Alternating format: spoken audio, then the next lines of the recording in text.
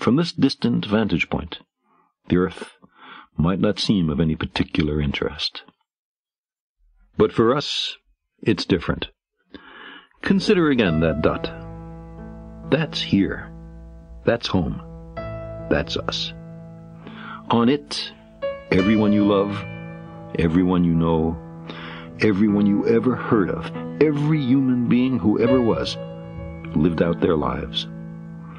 The aggregate of our joy and suffering, thousands of confident religions, ideologies, and economic doctrines, every hunter and forager, every hero and coward, every creator and destroyer of civilization, every king and peasant, every young couple in love, every mother and father, hopeful child, inventor and explorer, every teacher of morals, every corrupt politician, every superstar, every supreme leader, every saint and sinner in the history of our species lived there, on a mote of dust, suspended in a sunbeam.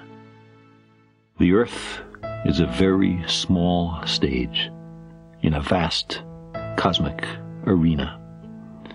Think of the rivers of blood spilled by all those generals and emperors, so that in glory and triumph they could become the momentary masters of a fraction of a dot.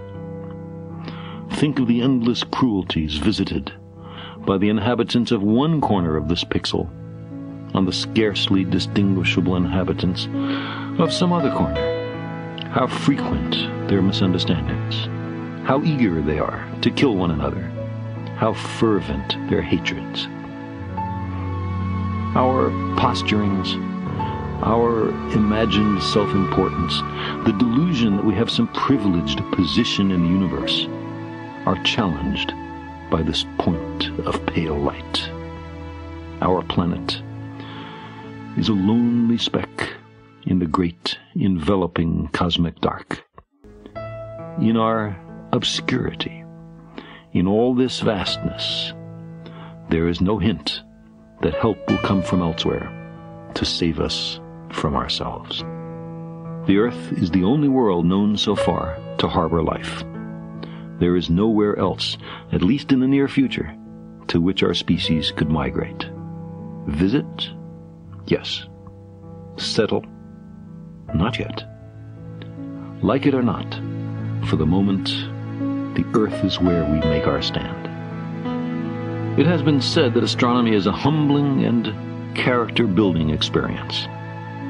There is perhaps no better demonstration of the folly of human conceits than this distant image of our tiny world.